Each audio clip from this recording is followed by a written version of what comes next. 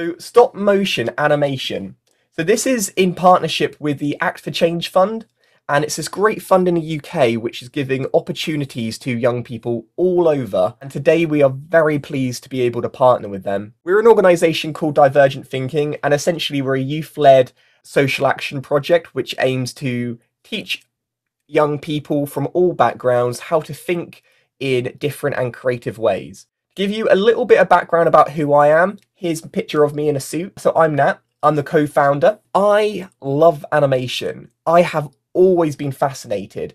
As someone who is heavily dyslexic, I really struggle to communicate via writing. So I'd always find interesting and inventive ways to tell my story. I've done I remember doing little Lego stop motions and my Lego moving around. I've had apples eating themselves.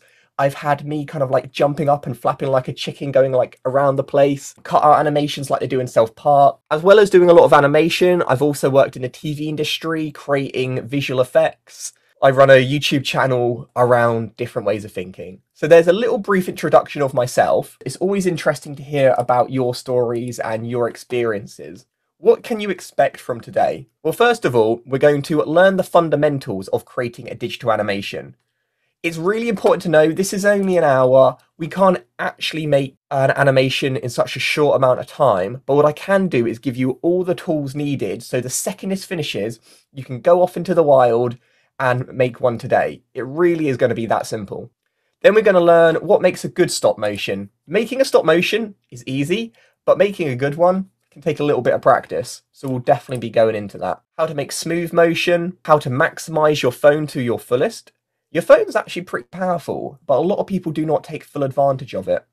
So let's start off with something real basic. What is your favorite animations? If it's not on this list, please put it in the chat, because I could only fit so many on one page. For me, I don't know, maybe I'm a bit biased because I've watched it recently, but I love Space Jam, which, is a hybrid between that. I don't know, have any of you seen the newest Space Jam? Transformers? Oh nice, what, the classic cartoon versions? I love the Batman animations, they're really good. It's really hard to say. Big Hero 6, Kieran? Oh, Kiro, love it. Coco? Yes, Coco is beautiful. Kung Fu Panda? Love it. Who doesn't love Jack Black? What if I love them all? Yeah, who knows? All of them, why not? Scooby-Doo, brilliant. I love the classic Scooby-Doos. Spirited Away by Studio Ghibli's are perfect. Coraline, yes, Laura. And on the board, we've got Toy Story 2, a great one. I love Toy Story 3. I don't think Toy Story 4 was needed, in my opinion. Ratatouille is so beautiful. They really capture France amazingly. Monsters Inc. I like that. Whoever selected Monsters Inc. Have you been watching Monsters at Work on Disney Plus? It's actually really good. I'm enjoying it. Oh, we've got Brave, nice. Ice Age and Tom and Jerry. I do love Tom and Jerry. We've got Big Hero 6. Oh, we got Tangled. I'm a big fan of Tangled. I actually prefer the story of Tangled, but the music of Frozen. Shrek, of course. Pocahontas, Ice Age. Mulan. I like the animation Mulan. I didn't really like the live action one. Nice. Beauty and the Beast. Wow. Okay, so we've got a very broad range of everything. WALL-E, for me, the first half of WALL-E is perfect. I wouldn't change it for anything. The second half, not so much, but it's up to you. Oh, and we've also got Up. Up is classic. Again, the very beginning of the film gets me every time. And we might even be revisiting Up later, so glad you said. So knowing that, we're all into animation, right? We love it. But how do you make it? Now, animation is a really, it's very tricky, but you've got to get started somewhere. So apart from just your traditional hand-drawn animation or computer animation, which a lot of you have said you liked, have you heard of any of the following? So we've got a whiteboard animation, where you kind of draw. Stop motion, where things are moving like that in real life. Cutout animation, a bit like South Park at the beginning, but when you have cutouts and they move along. Or flipbook animation, go and then you see something like a ball bouncing. I've tried them all before, most failed. Well, thankfully, I'll give you some tips on how to make them a success. Whiteboard animation is really great for explaining videos. This is when you just put a camera over a whiteboard and you start drawing. The tough thing is the reflections. But when you get that, it's pretty good. Stop motion is literally just, I don't have anything. Okay, here's a hairbrush. You have an object and it's moving on its own. It could be like something like Wallace and Gromit. Then you've got cutout animation, which essentially is a drawing which you've cut out and it can move along. And a flip book is like a physical book. You do not need a monitor to watch it. And all of these you can make at home. Now, if you do have your phone available, I recommend getting this downloaded now. We aren't going to use it in the workshop, but I am going to be referring to it and showing you like what different things mean. So it could be a nice thing to follow along with. On your app or Play Store, you can get Stop Motion Studio. So it's on iPhone and Android. It's both free.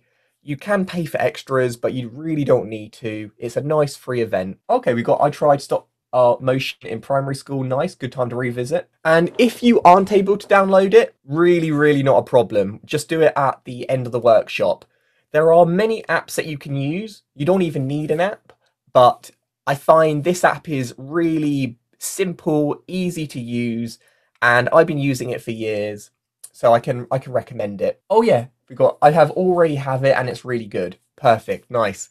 It's much better coming from you than it is from me. So I'm going to move on now, because I know it might take a bit of time downloading on your phone, but when you have downloaded it, if you're able to, all you need to do is just like have a look at it while I'm talking, because hopefully you'll start to like understand. But if not, you can just view this back later. So first of all, I'm going to start off with a few examples. I mentioned a whiteboard animation. I don't know if any of you have heard of Draw My Life videos. These are where people start telling about their life. I'm going to play a little bit of it. If you can't hear it, don't worry, but it's more about the visuals.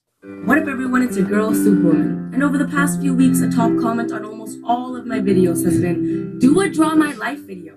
And I'm here to tell you that I've already done one. Say, shmar? Yup, I've done it. But you can't see it because I deleted it the very next day. Why, you ask? Well, because it included stories about my life that involved other people. And honestly, it broke my heart to delete. So I'm going to talk over this a little bit now. And yes, I'm glad that you've heard of Lily before. So if you notice, it is animation, but if you look, it's not actually moving on its own. She's just drawing it and rubbing it out and doing lots of cuts. But this is a really simple way to get started. It can be on a whiteboard, it can be on paper, it could be with chalk, any kind of drawing material. And this is a chance for you to kind of tell your story or do really basic animation. You can get creative though, and you can like draw a little stick man, rub out the arm and move it ever so slightly so it looks like they're moving around. So this is definitely something I want you to consider for when we're doing animation today. There's so many different ways you can do it, and if one doesn't work for you, try another one. For me, I liked whiteboard animation, but I did find it very difficult because you do have to get the camera directly over it, otherwise it's all very shiny. But once you get that sorted with good lighting, which we are going to speak about later, it's so much easier. Another example is stop motion. So I know most of you have heard this. One of my favorite stop motioners of all time is a creator called Pez, and really would recommend checking these out.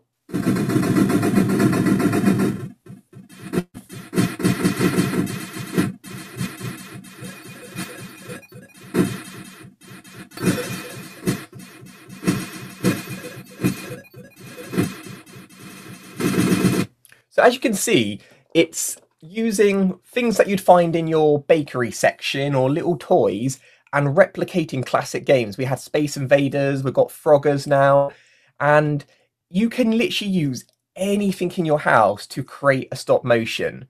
The kind of crazier and wackier it is, the more interesting. And this is really really easy. You literally just have your camera in one place, and you move things ever so slightly. Move it, take a picture, move it, take a picture, move it, take a picture. And the slower you do it, the better it will come out. Look how smooth this animation is. It's just really smooth. There's a really good animation called Alice, which is based on Alice in Wonderland. I love that one. It's all stop motion. You've also got things like Wallace and Gromit, Shaun the Sheep, Chicken Run. So these are just a few ideas to get you thinking about what you might want to do later. Now to create something like this, I mean, like I said, it's not difficult, but there are a few simple rules that if you follow, it will make a massive difference. And if you haven't followed these rules before and it didn't work out, well, try again, because I promise you it will come out so much better. Yes, I like that. Hit that heart button if you're enjoying it. So here are the pro tips. First of all, frames per second. Yeah, we're getting a little bit technical. We're diving in deep. Frames per second. So I think we got to ask ourselves, what is video? Well, video is just moving images. Animation, like real things moving, is impossible. We can't do it. It's an illusion. So what it is, it's like a photograph and then another photograph, but that next photograph is just a tiny little bit different. And if you play it fast enough, it looks like it's moving. So you can see here, we've got a boat. This boat is slightly different to that one. That one is slightly different to that one.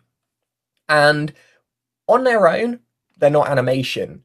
But when you play it really fast, amazing. Originally, animation, they started with a thing called a zoetrope, and it was like this big circular thing, and a classic one with a horse. And as you spin it, the horse looks like it's galloping. So you can actually make them at home. It's called a zoetrope if you ever feel like a creative project for the day. And it's how you can make your own animation without a computer or a screen. So frames per second, essentially lots of photographs. The more photographs you have, the smoother your image. So now you know that, how many frames per second do you think that most TV shows have? Remember, this isn't just for animation. This is even for, you know, watching dramas or like documentaries. All video, animation or live action has frames per second. As you can see here, the less frames they have, the slower they move, or like the more jittery. And the more frames they have, the faster they move. So we've got 30, we've got 60, okay, 25, got one for that. Now, this is quite a difficult question to answer because it used to be that all TV in the UK at least was about 25. And that's like the standard, you know, before we had HD, high definition. In the US, you know, it was more common to get 30 frames per second. So when you're watching normal TV in the UK, it's probably 25. However, when you're watching things like Netflix or like things on Blu-ray, it is going to be 60. And that just means it's a lot smoother. But it does mean it's a lot more photographs. So rather than like 25 photos every second, remember like 1, 2, 3, 4, 5, you've got to cram 60 in. So it's, if you've got the right camera, it's not difficult at all. But if you're doing animation, do you really want to be drawing or moving things 60 times for just 1 second of video? Not really, not really. So you've got to ask yourself, okay, we're not going to do 60 frames. That is too much.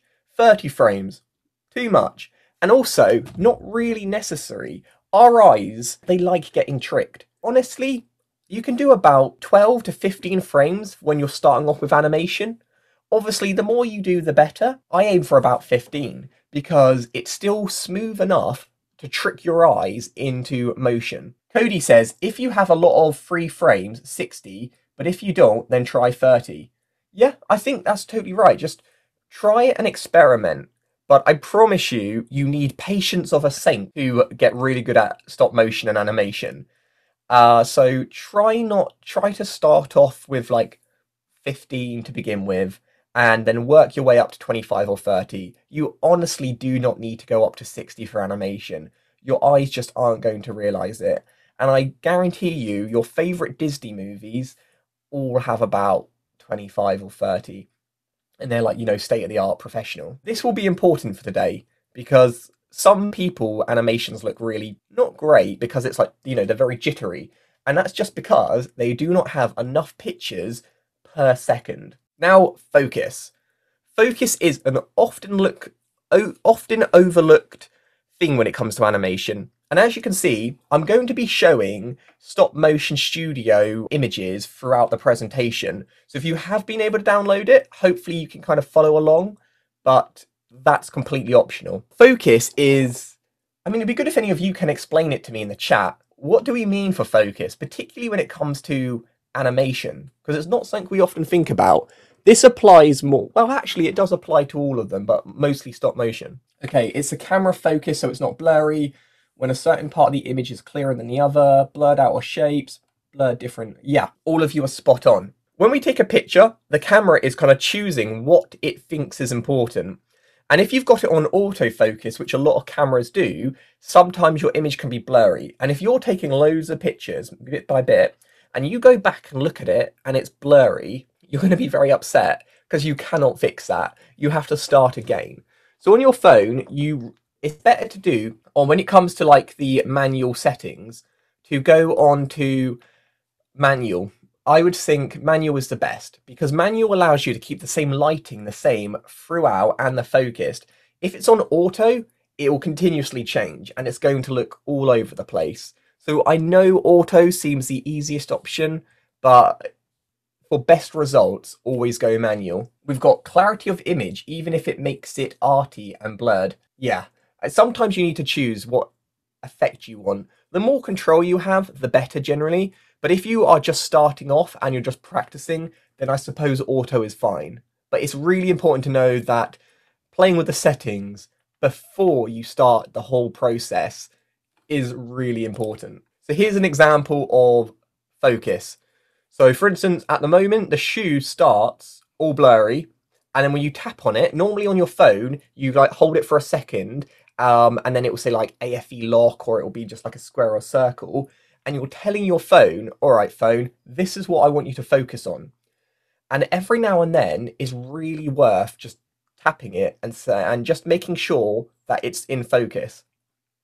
I promise you, there will be a time when you spend hours doing a stop motion just to find out the image is not clear. And it hurts, but you do not make that mistake a second time. Animation is a time-consuming process, so you want to make sure that it's as good as it possibly can be. Next, lighting. Lighting is arguably one of the most important things of animation. It can make or break a good image. Lighting is always changing and moving, but on the phone, you can actually change the exposure. So exposure is a word that you might have heard of before. It's essentially, you've got your camera, it's about how much light the camera lets in. And the more light, the longer the exposure, so it might be a bit like washed out. The less light, it might be too dark. So the good thing on these, you can normally adjust it. But say if like, okay, you move your little adjuster to like, okay, 3+, you want to make a note of it for next time. So you have a consistent exposure. This is how you can kind of manipulate your phone in order to get good lighting. But we also know that we can just use light around us. So I'm going to ask all of you now, what is the best type of lighting for animation? This answer, maybe it could be indoor, it could be outdoor, it could be a light, it could be a box, it could be the sun, whatever one you think would be the best type of lighting for an animation. Odia says like the one on movie sets. Yeah, no, that's cool. Laura says natural daylight. Jesse thinks a light box. Martin thinks an LED, a light emitting diode. We've got S says a lamp. Free light, oh yeah, free light boxes. I think a light bulb, natural light or light ring. Interesting answers. And I tell you what, if any of you have ever attended my vlogging or filmmaking workshops, you'll know I always say natural light is the best for when it comes to filming, just because it lights your whole face up, you look beautiful, and it's free and cheap. However, when it comes to animation, natural light is not good at all. And if you think about it, it makes sense because the sun is continuously moving around the planet. Hence why it's nighttime for some of you and daytime for the rest of us. And as animation takes a very long time, you want your light to be very, very consistent. So, in graphics, we use desk lamps. Yes. Here is an example of an animation, a stop motion with natural light. As you can see, can you see the shadows? Like the light, it's moving all over the place. And maybe that's like the aesthetic look you're going for, but typically it's not great. And this is because, say like this animation probably took an hour or so, even though it's very small. In this short time, the sun's already moved around. And if you're doing a really long animation, you are not going to be able to do it in an hour before the sun changes. So this is an example of pro lighting. And look how much more professional it looks. It's very clear. The lighting is consistent. It looks very polished. So I guess you're thinking, all right, brilliant, Nat. This makes a lot of sense. but how can I get this type of lighting? I'm on a bit of a budget. Well, thankfully, there's lots of things you can do. Here is an image, and yep, just like one of you mentioned, a desk lamp. So as you can see here, we've got a light at the back. And one of you did actually mention 3-point lighting. A light on the side and a light on the other side. Now these are just desk lamps. They're nothing special. If you ever notice, the Pixar opening where you got the little lampshade going and it jumps on a ball. It's because, lights are essential to animation. But if you might also see, they've got this kind of box around it. And it's kind of like just using like film or paper that's slightly transparent. And that's because if you have a really bright light, it's just going to look like bleach out everything and you're not going to be able to see. So having like a bit of fabric or a cloth or paper helps absorb some of the light and space it out. So the best type of lighting you can get is 3-point lighting. A light all around it, and that is the best option. You really can do this with just what you have at home. You do not need to go out and buy anything extra. Top tip though, like different lights have different colours. So you've got either like yellow bulbs or white light. White light is the best one, and it's definitely better to have the same coloured lights. So if you have one bulb that's yellow and one bulb that's white, it's not going to look so great. So just kind of keep that in mind. All right, we're doing well. Really useful. You're welcome, Cass. Next for voiceover. What's great about animation, because I teach a lot of filmmaking, and one of the biggest things I realise is that a lot of people hate being on camera, and are understandable. So animation is a really great alternative where you can still be creative, still express yourself, but you don't have to show your face. But it doesn't mean that you still can't use your voice. There's some really great voiceover artists we can kind of practice, but sound, I know I said lighting is the most important, but sound really is important too. Sound brings everything to life. Sound makes it seem like real, and as the frames per second tricks our brain into thinking it's movement, sound tricks our brain even more to think it's happening in real time. But unfortunately, the sound quality on your mobile phone isn't great, and it's going to make it seem a little bit unprofessional. Though there are certain things you can do to make it as pro as possible. Cody says, I use voice changes to make robotic voices. Yes, you can absolutely put effects on your voice, like, hello, welcome to the robots. Or, you can do like funny accents. You can do so many different things. How can we get better sound quality? We're only using our mobile phone here. What can we do to make sure the quality is as good as possible? Okay, we've got a headphone mic, absolutely. Be somewhere quiet, penguin. Yes, that's one of the really great things you can do. Just make sure you're in a quiet space. Microphone, no background noise, good microphone. Make sure there's no background around. Stopper. Yes, on my mic, I've got this fluffy little thing here, which helps with sound quality.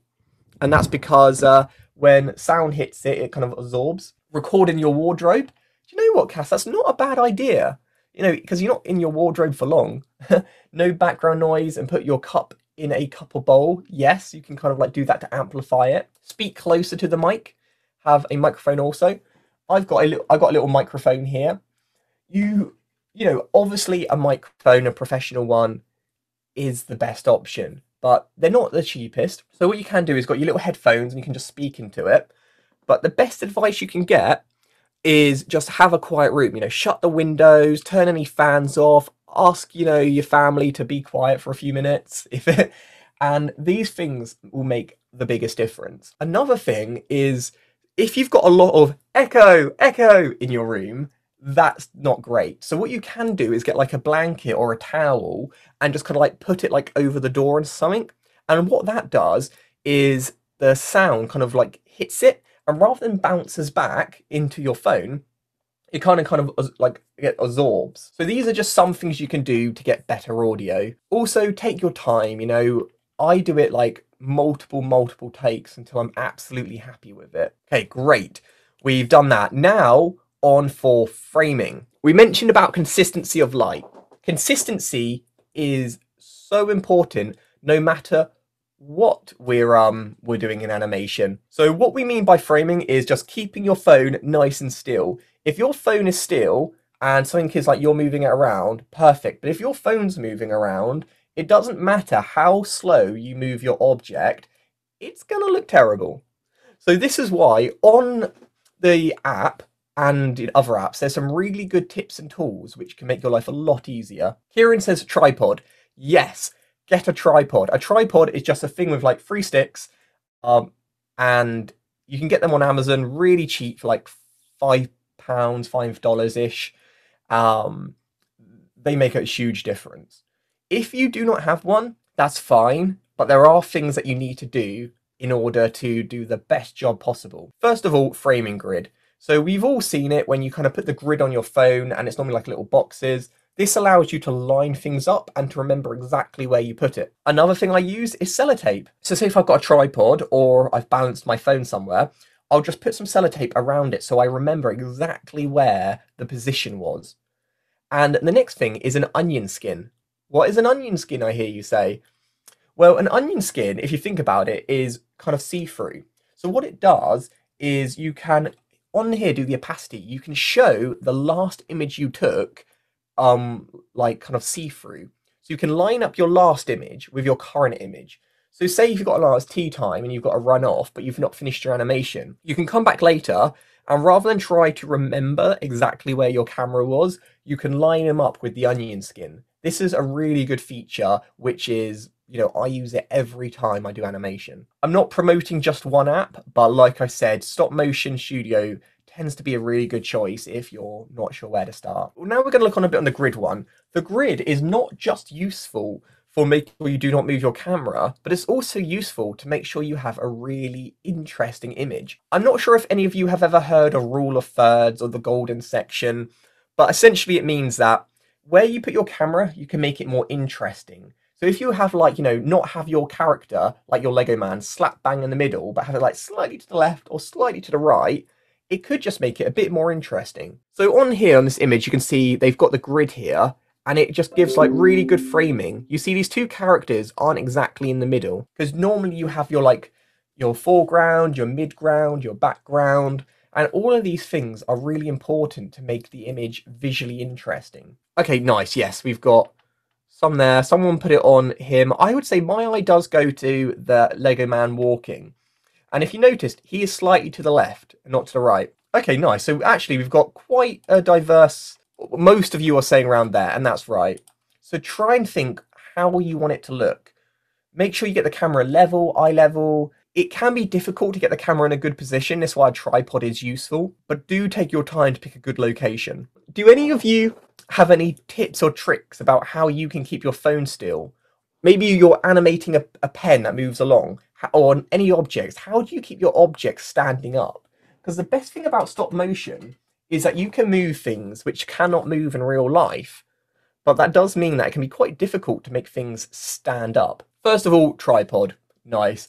You can get a big tripod, or you can get one that are like called gorilla tripods, which are just really small ones that you can like wrap around trees. There are a few other options. Okay, a phone stand. Yes, just get a phone stand. There's little kind of locks on. Keep the phone on a stand and maybe blue tack. Yes, I was hoping one of you would come up with that idea.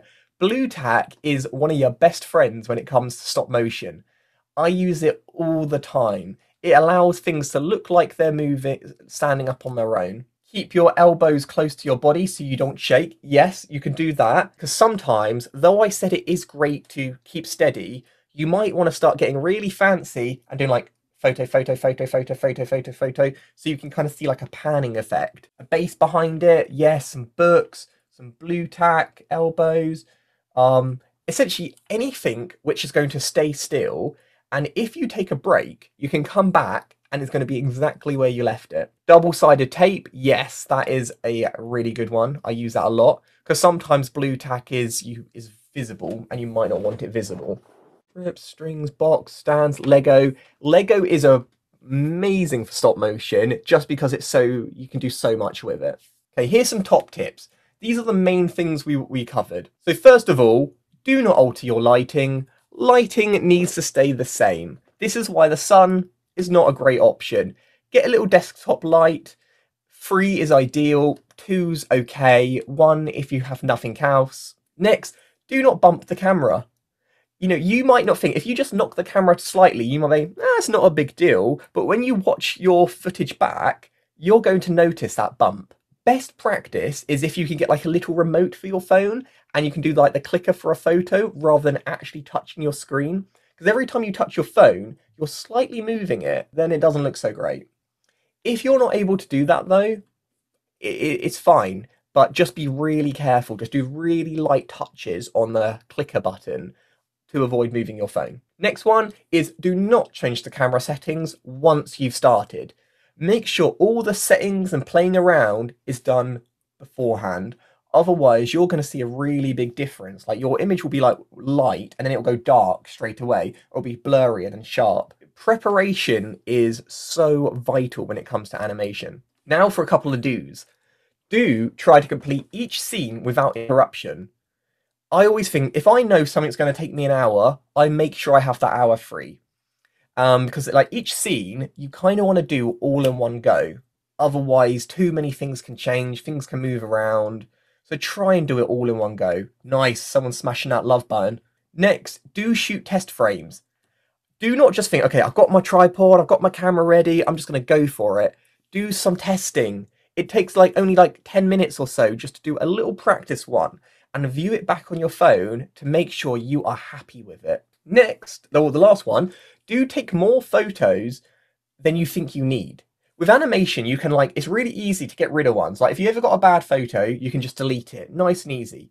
But you can't go back and add new ones because it just isn't going to look right. So remember, all of these things are so important. So if you've ever tried animation before and it's not worked out great, follow these rules here and you will notice a difference. All right, planning. We've talked about actually doing the animation, but a lot of people think, well, I have no idea what I'm going to even do an animation on.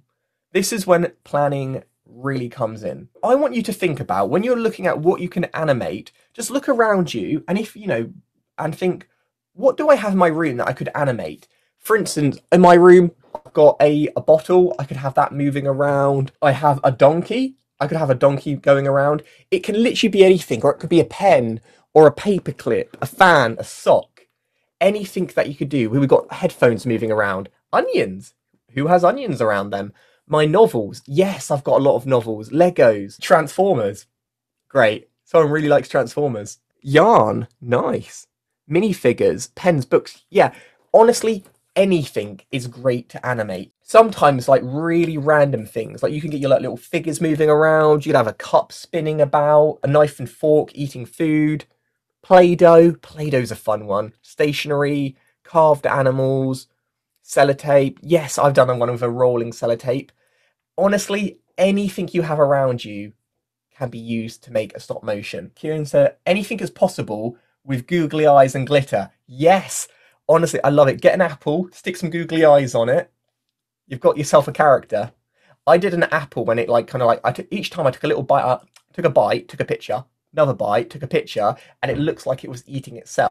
That was really fun. My novels, nuts, books, toys, really, really good choices. All of these would make great examples. So now we're going to get inspired.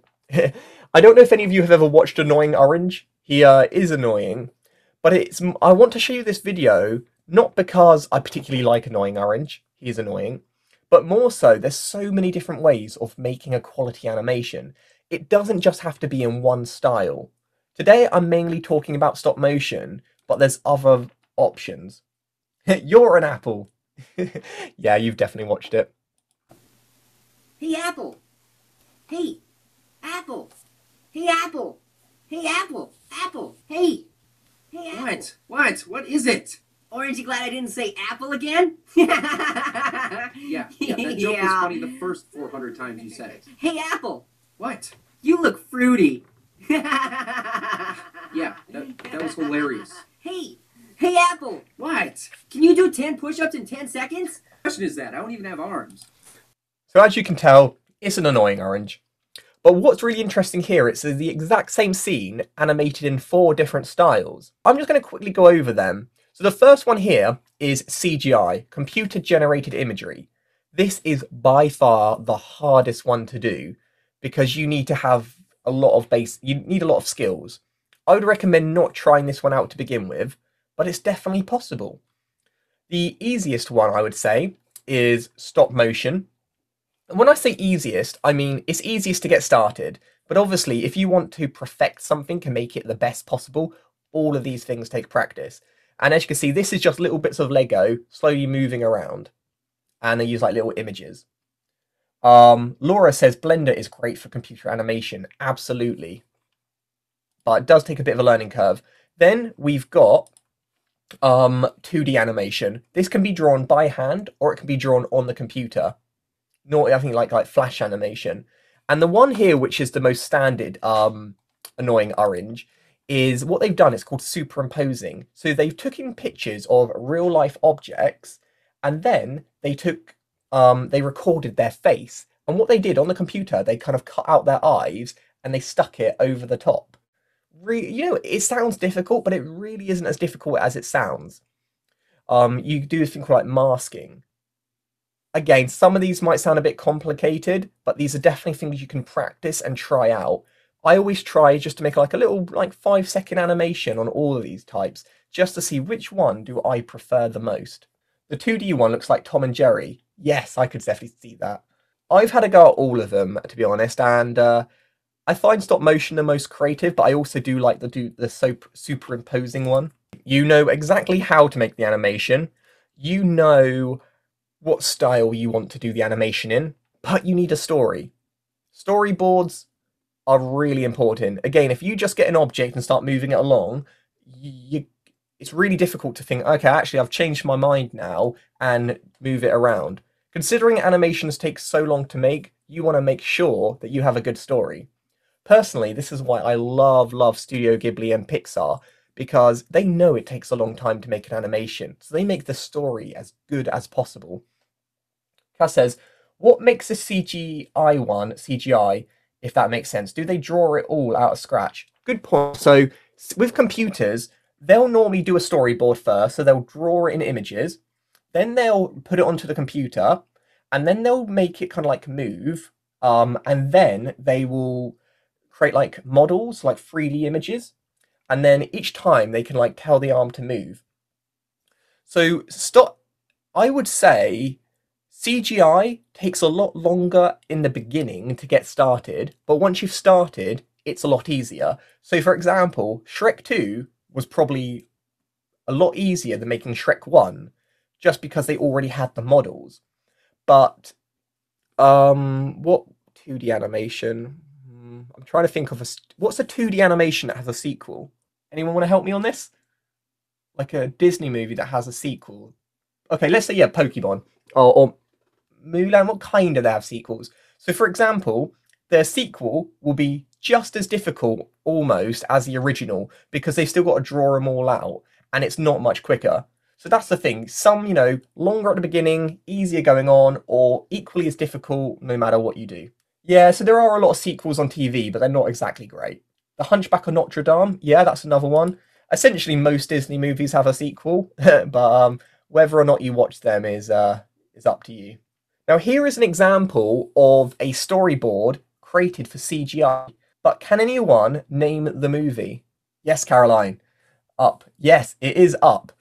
And this shows you, no matter what type of animation you do, whether it's stop motion, whether it's superimposed, whether it's 2D drawn, drawing it out first is really important. And as you can see here, you see they've got the arrows, and that tells you where the motion happens. So you have a really clear idea what you want to happen before you're doing it. It really, I can't stress it enough. Just taking, half an hour. There's an old expression called sharpen the saw. And this is before you're about to cut down a tree, you want to make sure your blade is nice and sharp. That preparation makes your job so much easier. All right, I can see you're all loving Up. Who doesn't love Up? So that's the main section. We've got our animation now. You've come up with the idea, you've created it, and you've done it with each little scene. Now you need to edit it, because otherwise there might be bits in it that you do not like, things might just not work with the story. And yes, you can edit in the apps I mentioned, but to be honest with you, I always edit in another app, because other apps can do it better. So have any of you ever done editing It doesn't have to be on animation, just any type of digital editing. Maybe you've used something like Final Cut or Premiere Pro if you're being a real professional. Maybe you've used the classic Windows Movie Maker of iMovie. Or you've had a go at mobile video editing. Visited editing on Lightworks, KineMaster. I've done a bit of editing before. Okay, that's just some other ones. Nice. The most professional ones are Premiere Pro and Final Cut X. You do not need to use them. Therefore, well, I mean, you can use them, but they take a while to learn. These ones, Movie Maker, they're a bit out of date now, but if you've got iMovie, still great. But honestly, I just use mobile phone editing software. It's just as good. For instance, you've got your animation on Studio, export it, which means when you save it and make it as a file, and then open it up or import it into one of these editing platforms, and you're able to cut it. I've done a little editing, mobile phone editing really mainly. Mobile phone editing honestly can be just as good if you are depending on what you want to do. Now, I'm going to play one of my favourite stop motions, and what I want you to do is count all the edits. So what I mean by edit is when you've got it and it goes to another scene. So remember, like, each animation is like lots of different sections joined together. It isn't just continuous. So try and count every time you can see a different shot/edit.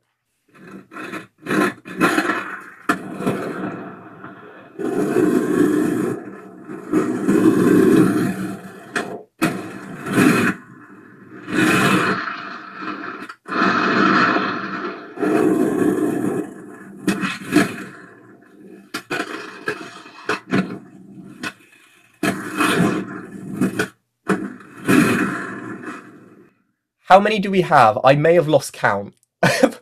13, 14, 16, 14. I lost count. See, I counted 14, but to be honest with you, I may have lost count. Yeah. I think it was 14, but if any of you think other, it very well may be. But as you can, like, get from that, and it did look painful. But what it is, it's lots of different scenes. And just so you all know, like, how did they even make this? It's actually really interesting. So they literally just got his friend, laid him down, stood on top of him, took a picture, and then moved ever so slightly and did it lots of times. So it's still probably painful, but not as painful as it looks. But you ideally want different shots to make it more interesting.